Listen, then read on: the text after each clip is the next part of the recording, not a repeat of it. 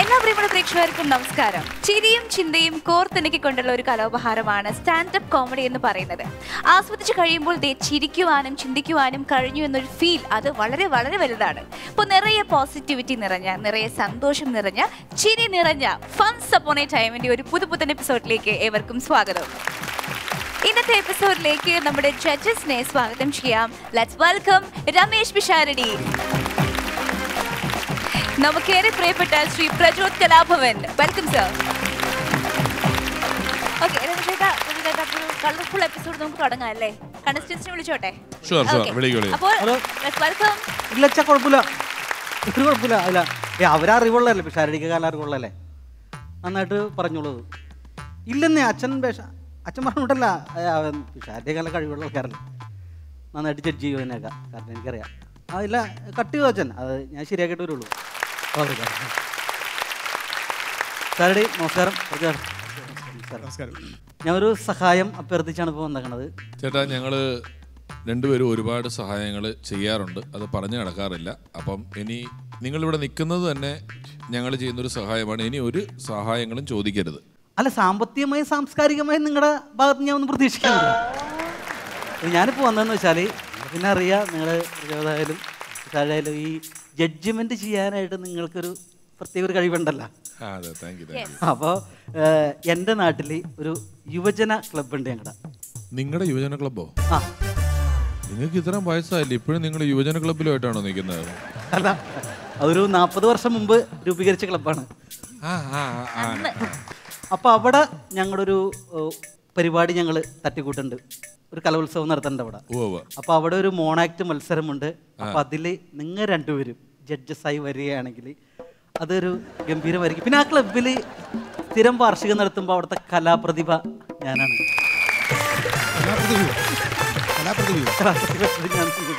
എന്ത് പറ്റി പിഷാരടി? കലാകാരനുണ്ടോ?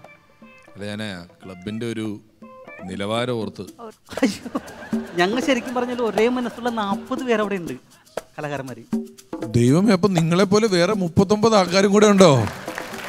ഞാനിത് എനിക്കൊരു സംശയം, 40 പേർക്കും ബിസിലുണ്ടോ? ഒരേ സമയത്താണോ ഊതുന്നത്? അതോ നമ്മളിത് ഒറ്റ റെയർ പീസാന്ന് ഓർത്താ നിങ്ങളെ ഇവിടെ പിടിച്ചു വെച്ചേക്കുന്നത്. നിങ്ങളെ പോലെ 40 എണ്ണം ഉണ്ടെന്ന് പറഞ്ഞാൽ എന്താ അത്? യന്ത്രിന്റെ ക്ലൈമാക്സ് പോലെ പോലെ ഒരേപോലെ 10-40 എണ്ണം. അല്ല, അതൊക്കെ പോട്ടെ. അപ്പൊ എന്തായാലും വരുമോ? ജഡ്ജ് ചെയ്യാനായിട്ട് ഞങ്ങൾ വരണം. അപ്പൊ എൻ്റെ ഒരു സംഭവം ഞാനിവിടെ ഒന്ന് കാണിക്കും. നിങ്ങൾ ജഡ്ജ് ചെയ്യാൻ ഞങ്ങൾ വരണം എന്ന് പറയുന്നത് ഇതിനകത്ത് എന്താണ് ഉദ്ദേശം? എന്താണ്? അല്ല, നിങ്ങൾ വരുമ്പോ കൂടുതൽ എന്നെ നിങ്ങളൊന്ന് കാര്യമായിട്ട് ആലോചിക്കാം. അപ്പൊ ഇവിടെ ഞാൻ അവിടെ അവതരിപ്പിക്കണ ആ സാധനം ഒന്നും ഇവിടെ അവതരിപ്പിച്ചോട്ടെ? കാണിച്ചോളൂ. പിന്നെ ഒരു ധാരണ കിട്ടുമല്ലോ എനിക്ക്. എന്റെ മോണാക്ട് ചെയ്യാം. അതെ,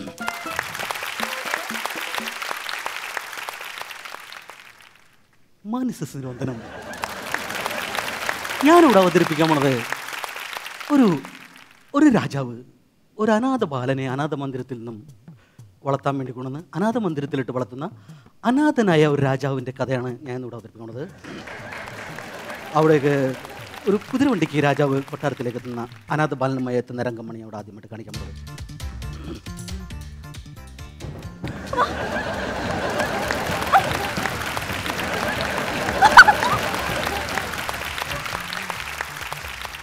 രാജകുമാരനായി നിന്ന് വണ്ടിയിൽ നിന്ന് ഇറങ്ങി കുതിരപ്പുറന്ന് ഇറങ്ങി നിന്നിട്ട് ആദ്യമായിട്ട് ബാലൻ, മഹാരാജാവേ, എന്നെ എന്തിനാണ് അനാഥ മന്ദിരത്തിലായിട്ട് വീണ്ടും കൊണ്ടുവന്നാക്കാൻ പോണത്?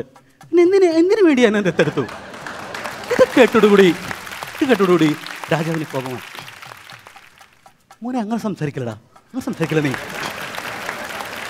ഇവിടുത്തെ ഈ കൊട്ടാരത്തിലെ കാര്യക്കാര ഗൗരവങ്ങൾ നീ മനസ്സിലാക്കണം. അച്ഛനും അമ്മയ്ക്കും പണമുണ്ടാക്കാനുമുള്ള വ്യഗ്രതയായിരുന്നടാ, അതുകൊണ്ട് ഞാൻ പറഞ്ഞിരിക്കണം. ഇത് കേട്ടോടുകൂടി എൻ്റെ കഥയിൽ ഞാൻ പറയാത്ത ഒരു മുത്തശ്ശി അതുവഴി നടന്നുപോയി. മോനെ, അങ്ങനെ സംസാരിക്കണം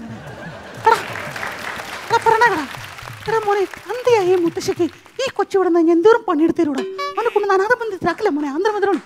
ഇത് കേട്ടോടുകൂടി രാജാവിന് കലിസഹിക്കാൻ വയ്യാതായി. എന്താണ് മുത്തശ്ശി നിങ്ങളെ പറഞ്ഞു പോകുന്നത്? ഞാൻ ഇതോടുകൂടി ഇവനെ ഞാൻ അപ്പൊ തന്നെ ഈ മോൻ,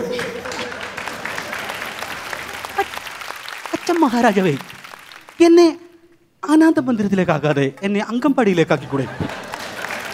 ഇത് കേട്ടത് ഉടനെ മഹാരാജാവ് വാള് ഉറിയിൽ നിന്ന് ഊരിയെടുത്തിട്ട് പറഞ്ഞു, എന്ത് ധിക്കാരോ നീ പറഞ്ഞത്? നിന്നെ ഞാൻ അങ്കമ്പാടിയിലല്ലടാ, നിന്നെ ഞാൻ മലർവാടിയിൽ കൊണ്ടുവന്നാക്കൂടാ. ഇത് പറഞ്ഞോളൂടെ കുതിരപ്പുറത്തേക്ക് മോനയിട്ടുണ്ട് ഈ രാജാവ് കടന്ന് യാത്ര തിരിക്കുകയാണ്.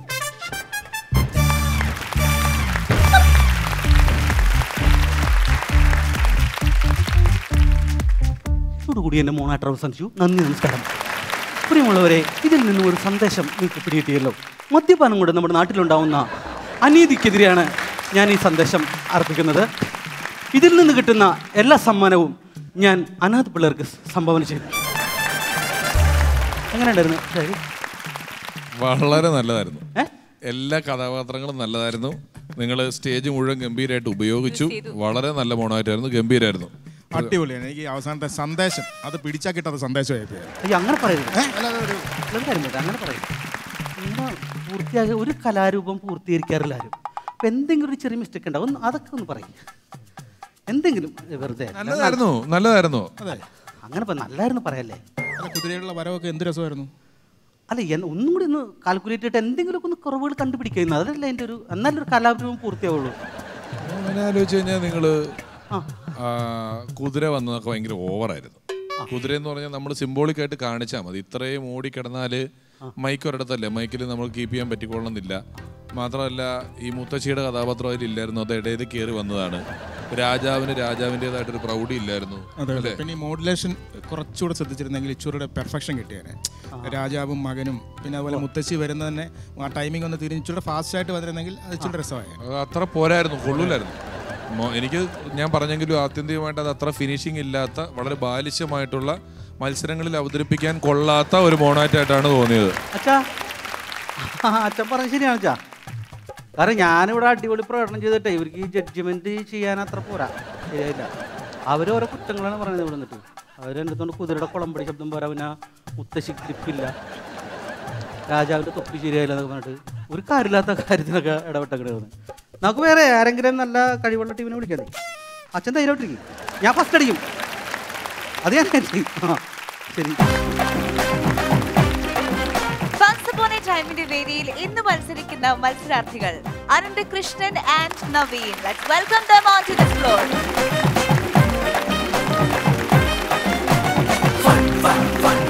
Once upon a time. Once upon a time. Once upon a time. Once upon a time. So Prajudeta, this is Anand Krishnan, Naveen. രണ്ടുപേരും തയ്യാറെടുത്ത് വന്നിരിക്കുകയാണ്. അമ്മാവ അവര് രണ്ടും കൽപ്പിച്ചിരിക്കുകയാണ്. അമ്മാവൻ വല്ലതും കൽപ്പിച്ചിരിക്കുന്നുണ്ടോ? ഞാൻ മൂന്നും കൽപ്പിച്ചാ വന്നുകൊണ്ടിരിക്കുന്നത്. എന്നാ വിസിലടേ. ഓക്കെ, നമ്മുടെ നാട്ടിൽ കുറച്ച് കാലം മുമ്പ് വരെ കുട്ടികളെ ഭക്ഷണം കഴിപ്പിക്കാൻ നമ്മളെ അകമഴിഞ്ഞ് സഹായിച്ച ഒരാളുണ്ട്, കോക്കാച്ചി. ഈ കോക്കാച്ചി വരുമെന്ന് പറഞ്ഞ് പേടിപ്പിച്ചിട്ടാണ് ഭക്ഷണം കൊടുത്തത്. പക്ഷേ ഈ കോക്കാച്ചിയുടെ സ്ഥാനം ഇന്ന് മൊബൈൽ ഫോൺ ഏറ്റെടുത്തു. കാരണം കുട്ടിയുടെ കയ്യിലൊരു മൊബൈൽ കൊടുത്തു കഴിഞ്ഞാൽ നമ്മൾ എത്ര ചോറ് കഴിപ്പിക്കണം എന്ന് വിചാരിച്ചാലും അത് സിമ്പിളായിട്ട് കുട്ടിയെ കൊണ്ട് കഴിപ്പിക്കാൻ പറ്റും. കുട്ടി പോലും അതറിയില്ല. മൊബൈൽ നമ്മുടെ ജീവിതത്തിൻ്റെ ഭാഗമായിരിക്കണം, അത്രയ്ക്ക് തന്നെ. അപ്പോൾ ഞാനൊരു ദിവസം വളരെ അത്യാവശ്യമായിട്ട് എൻ്റെ ബൈക്കിൽ ഇങ്ങനെ പോയിക്കൊണ്ടിരിക്കുകയാണ്. ഇതിൻ്റെ ഇടയിൽ എൻ്റെ മൊബൈൽ റിങ് ചെയ്തു. ഞാൻ ഫോൺ എടുത്തില്ല, കാരണം നിർത്താൻ സമയമില്ല. വീണ്ടും റിങ് ചെയ്തു, എടുക്കുന്നില്ല. അങ്ങനെ ഒരു 4-5 തവണയായപ്പോൾ എനിക്ക് മനസ്സിലായി ഏതോ അത്യാവശ്യക്കാരാണെന്ന്. അപ്പോൾ ഞാൻ വണ്ടി നിർത്താതെ തന്നെ ഫോൺ അറ്റൻഡ് ചെയ്തു. കസ്റ്റമർ കെയറിൽ നിന്ന് ഓഫർ പറയാൻ വിളിച്ചായിരുന്നു. എൻ്റെ കഷ്ടകാലത്തിന് ഇതൊരു പോലീസുകാരൻ കണ്ടു, ഫൈൻ അടയ്ക്കേണ്ടി വന്നു. അന്നത്തെ ദിവസത്തെ രാവിലെ തുടക്കം അങ്ങോട്ട് പോയി കിട്ടി. ഇതെല്ലാം കഴിഞ്ഞ് ഞാൻ വൈകുന്നേരം വീടെത്താണ്. വീട്ടിൽ അതിനേക്കാളും വലിയ പ്രശ്നം. കാര്യം എന്താണെന്ന് വെച്ച് കഴിഞ്ഞാൽ രാവിലെ വന്ന 5 കോളിൽ അവസാനത്തെ മാത്രമായിരുന്നു കസ്റ്റമർ കെയർ. ബാക്കി മുഴുവൻ എൻ്റെ ഭാര്യ വിളിച്ച കോളായിരുന്നു. അന്ന് എനിക്ക് കോളായി. ഈ മൊബൈലിൻ്റെ ദൂഷ്യവശം എന്താണെന്നുള്ളത് എനിക്ക് കൃത്യമായിട്ട് അന്ന് അങ്ങോട്ട് മനസ്സിലായി. പിന്നെ ചില ആളുകളുണ്ട്, ഫുൾ ടൈം മൊബൈൽ നോക്കി നടക്കുന്ന ആൾക്കാരുണ്ട്. ചുറ്റൊന്നുമില്ല, അവർ നമുക്ക് നേരിട്ടൊന്നും പറയാൻ പറ്റില്ല. നമുക്ക് എന്തെങ്കിലും പറയണമെങ്കിൽ വാട്സപ്പ് ചെയ്യണം, എന്നാലും റിപ്ലൈ കിട്ടുള്ളൂ. ഇത് പറഞ്ഞപ്പോഴാണ് കുറച്ച് കാലം മുമ്പ് നടന്നൊരു സംഭവമാണ്. ഒരു ഭാര്യയും ഭർത്താവും ഇതേപോലെ ഫുൾ ടൈം മൊബൈൽ നോക്കിക്കൊണ്ടിരിക്കുന്ന ഭാര്യയും ഭർത്താവും ഒറ്റപ്പാലത്ത് നിന്ന് പാലക്കാട്ടേക്ക് ബസ് കയറാൻ വേണ്ടി വന്ന് ഇവർ ബസ്സൊക്കെ കണ്ടുപിടിച്ചു. മൊബൈലിലാണ് ശ്രദ്ധ മുഴുവൻ. ഭാര്യ ഫ്രണ്ട് ഡോറിൽ കൂടെ കയറി, ഭർത്താവ് ബാക്ക് ഡോറിൽ കൂടെ കയറി. വണ്ടി എടുത്തു, വണ്ടി പാലക്കാടെത്തി. ഭാര്യ നോക്കുമ്പോൾ ഭർത്താവിനെ കാണാനില്ല. ആകെ പ്രശ്നമായി. ഭാര്യ വേഗം ഭർത്താവിൻ്റെ ഫോണിലേക്ക് വിളിച്ചു. ഭർത്താവുണ്ട്, ഗുരുവായൂർ നിൽക്കണു. സംഗതി എന്താണെന്ന് വെച്ചാൽ അന്ന് ഈ മിനി ബസ്സുള്ള സമയമാണ്. ഈ 2 മിനി ബസ് ഇങ്ങനെ ലൈനായിട്ട് ഇട്ടിരിക്കുകയായിരുന്നു. ഭാര്യ ഫ്രണ്ടത്തെ ബസ്സിലും കയറി, ഭർത്താവ് ബാക്കത്തെ ബസ്സിലും കയറി, രണ്ട് വഴിക്ക് പോയി. ഈ മൊബൈലിനെ പറ്റിയുള്ള ഇങ്ങനെയുള്ള കുറ്റങ്ങൾ നിങ്ങളുടെ മുന്നിൽ നിന്നിട്ട് വലിയ ആളായിട്ട് ഞെളിഞ്ഞു എന്ന് പറയണം ഞാനും, എൻ്റെ മുമ്പിലിരിക്കണം നിങ്ങളെല്ലാവരും. ഇപ്പോഴും ഒരു ഗ്യാപ്പ് കിട്ടിയ അപ്പം മൊബൈൽ എടുത്ത് നോക്കുന്നുള്ള വലിയൊരു സത്യമാണ്. നമുക്ക് ഫ്യൂ സെക്കൻഡ്സ് ബാക്കിയുണ്ടെന്ന് പറയാം. നമ്മൾ അടുത്ത ആളിലേക്ക് പോകുന്നു. അനന്തകൃഷ്ണൻ. നമസ്കാരം ചേട്ടാ. എൻ്റെ പേര് പോലെ തന്നെ അനന്തമായ കേൾവിശക്തിയാണ് എനിക്ക്. ഞാൻ നന്നായിട്ട് കേൾക്കും. ആദ്യം അമ്മയുടെ കയ്യിൽ നിന്ന് കേൾക്കുമായിരുന്നു, പിന്നെ അച്ഛൻ്റെ കയ്യിൽ നിന്ന് കേൾക്കുമായിരുന്നു. അത് കഴിഞ്ഞ് സാർമാരായി, ടീച്ചർമാരായി, പിന്നെ നാട്ടുകാരായി. അങ്ങനെ എൻ്റെ ഈ കേൾവിശക്തി അറിഞ്ഞ് എൻ്റെ ഫ്രണ്ട് ചാക്കോ എനിക്ക് സജസ്റ്റ് ചെയ്തു ക്ലബ് ഹൗസ്. പറ്റിയ സ്ഥലമാണ് ചേട്ടാ. ഞാൻ അവിടെ ചെന്ന് കയറി കൊടുത്തു. അവിടെ ചെന്നപ്പോൾ തന്നെ പെരുന്നാൾ പോലെയാണ്, ചർച്ചകളുടെ ബഹളമാണ്. അത് ഒരു ചർച്ച എന്നൊക്കെ പറഞ്ഞു കഴിഞ്ഞാൽ നമുക്ക് ഒരു കവലപ്രസംഗം കേൾക്കുന്ന പോലെയാണ്. പക്ഷെ ഒരു കവലപ്രസംഗമൊക്കെ നമുക്ക് കേൾക്കാം. ഒരു 10-32 കവലയൊക്കെ ഒരു സ്ഥലത്ത് കൊണ്ടുവച്ചാൽ നമ്മൾ എങ്ങനെ ഇത് മുഴുവൻ കേൾക്കും? അപ്പം എനിക്ക് ആദ്യം ഇത് കേൾക്കണമല്ലോ, നമ്മൾ കേട്ടിട്ട് വേണമല്ലോ ഇതിൽ നിന്ന് പുറത്തിറങ്ങണം. അപ്പം ഞാൻ അതിൽ കയറിയിട്ട് എനിക്ക് പറ്റിയത് ഏതാണെന്ന് നോക്കി. എനിക്ക് കേട്ടിരിക്കാനും പറ്റും, എനിക്ക് സംസാരിക്കാൻ വലിയ താല്പര്യം ഉണ്ടായിരുന്നു. അപ്പം ഞാനിങ്ങനെ നോക്കിയപ്പോൾ എനിക്ക് പറ്റിയൊരു ഗ്രൂപ്പ്, ഇൻട്രോവേർട്സിന് സ്വാഗതം. അപ്പം പറഞ്ഞു കൊള്ളാം, കേട്ടിരിക്കാം. കയറി കഴിഞ്ഞ് ഒരു 10-15 മിനിറ്റ് ഇരുന്ന് ചേട്ടാ, ആരും ഒന്നും മിണ്ടുന്നില്ല. ഞാനിങ്ങനെ ഇറങ്ങി പോകുന്നു. അത് കഴിഞ്ഞ് ഞാനിങ്ങനെ തപ്പിപ്പോയി. നമ്മൾ നിർത്തരുതല്ലോ, ഇങ്ങനെ പോയി കഴിഞ്ഞ് ഇൻ്റർനാഷണൽ ചർച്ചകളൊക്കെ ചേട്ടാ, ഓസോൺ പാളിയും ഓമന കുഞ്ഞമ്മയും തീതുപ്പുന്ന ഡ്രാഗൺ കുഞ്ഞുങ്ങൾ വിൽപ്പനയ്ക്കുന്നത്. ഞാൻ കയറി നോക്കി, നമുക്കൊരു ക്യൂരിയോസിറ്റി ഉണ്ടാവുമല്ലോ. ലുട്ടാപ്പിയും വർണ്ണവിവേചനം, അത് വലിയ രാഷ്ട്രീയം പറച്ചിലായിരുന്നു അതിനകത്ത്. അപ്പോൾ ഞാനിങ്ങനെ പറഞ്ഞ് നോക്കി പോയപ്പോൾ എനിക്ക് വേറൊരു ഇൻട്രസ്റ്റ് വന്നു. നോക്കിയപ്പോൾ ചൊവ്വയും ചൊവ്വാദോഷവും ഒരു ജോത്സ്യനിരുന്ന് ഭയങ്കരമായിട്ട് പറയുന്നു. ഞാൻ കയറിയ പുള്ളി ചന്ദ്രനിൽ ചോദിയിൽ ഭീതി, ചോദിച്ച് വന്നവൻ കണ്ടം വഴി ഓടി.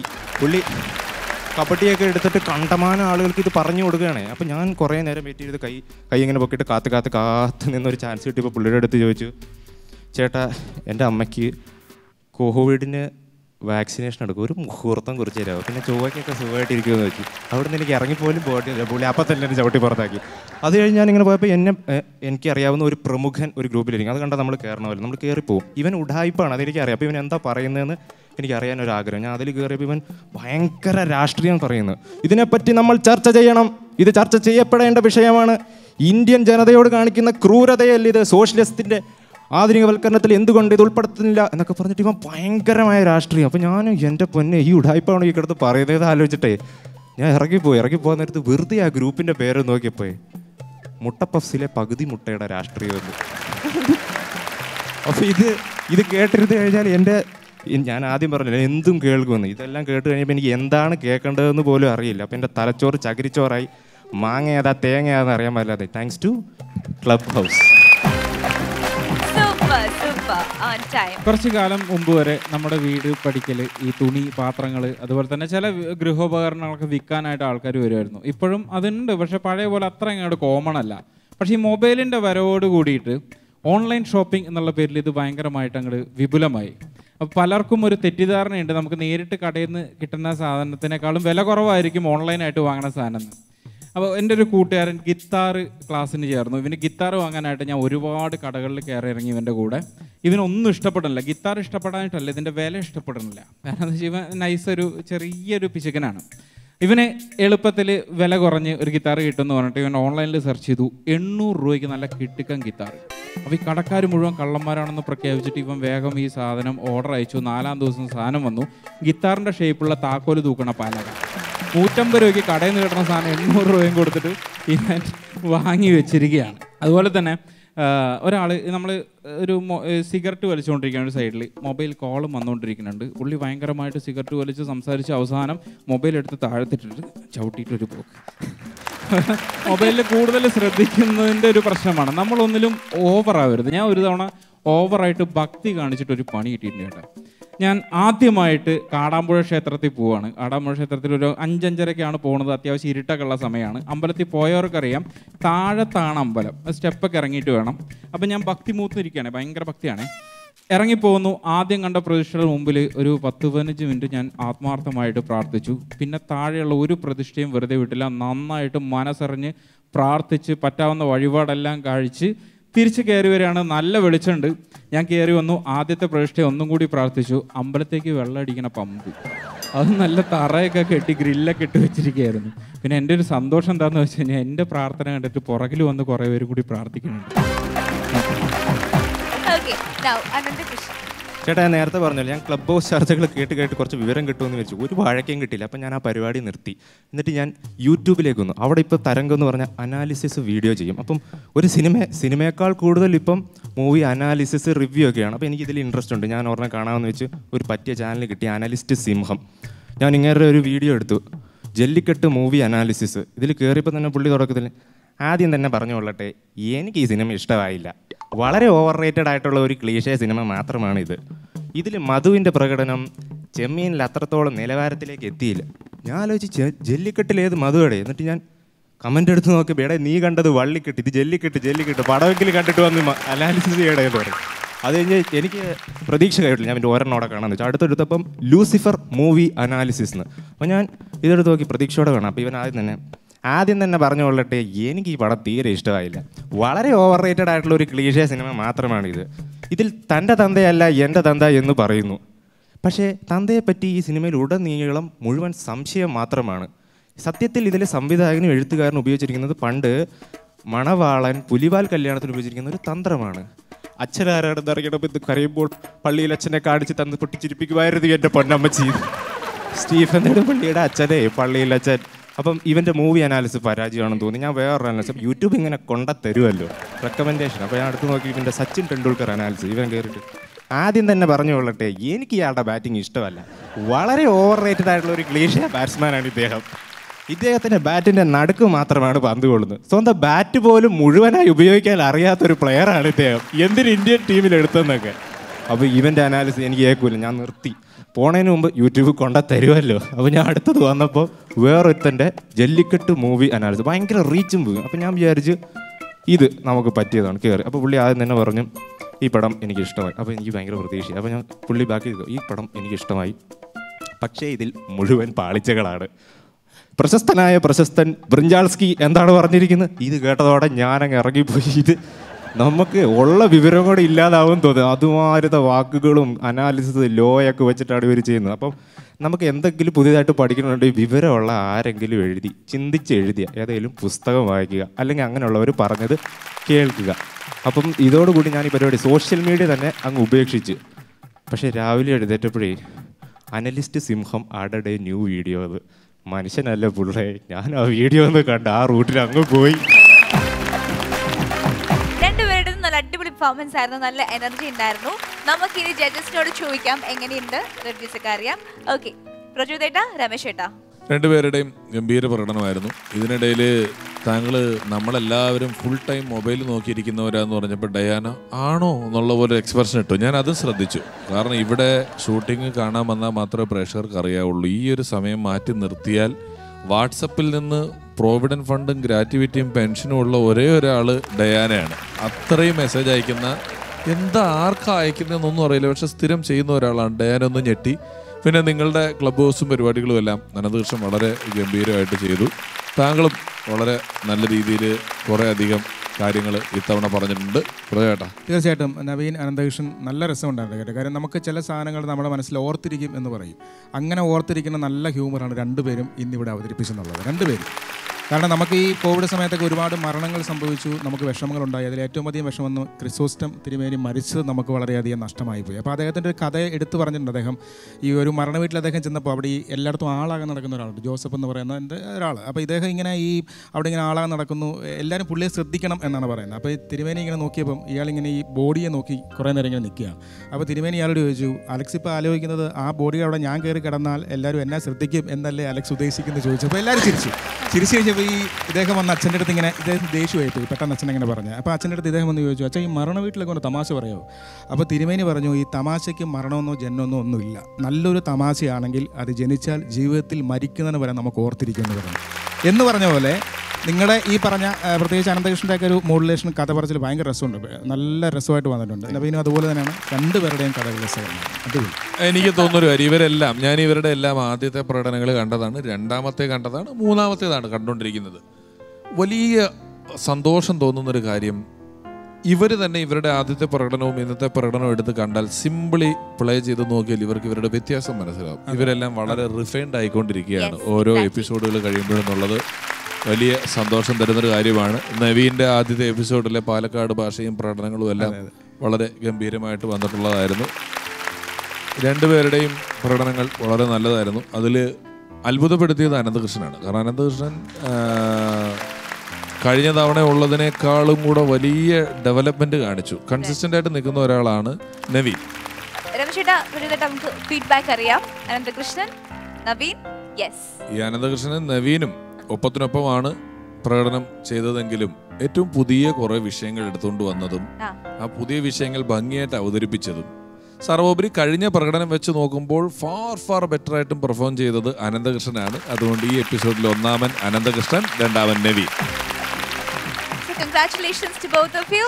And ഇവരുടെ പെർഫോമൻസിന് ഞങ്ങളുടെ വക ഒരു സ്നേഹ സമ്മാനം, ഒരു എളിയ ടോക്കൺ ഓഫ് ലവ് അപ്രിസിയേഷൻ. അത് വേറൊന്നുമല്ല, RP എന്റർടൈൻമെന്റ്സ് നൽകുന്ന ക്യാഷ് പ്രൈസ്. അപ്പോൾ ഇത് നമ്മുടെ അമൃത ടെലിവിഷന്റെ ഹാപ്പിനെസ് ചാലഞ്ചിന്റെ ഭാഗമായിട്ടാണ് നൽകുന്നത്. അപ്പോൾ ഒരുപാട് സന്തോഷത്തോടെ ഈ ക്യാഷ് പ്രൈസ് ഇവർക്ക് നൽകാനായിട്ട് ഞാൻ രമേശ് ഏട്ടനെയും പ്രജോദ് ഏട്ടനെയും സ്റ്റേജിലേക്ക് ക്ഷണിക്കുന്നു. Please. Congratulations Anandakrishnan and Naveen. അങ്ങനെ ഒരു സൂപ്പർ ഡ്യൂപ്പർ എപ്പിസോഡ് ഇവിടെ പൂർണ്ണമാവുകയാണ്. And we will be back with yet another fantabulous episode of Once Upon a Time. Until then, it's bye-bye.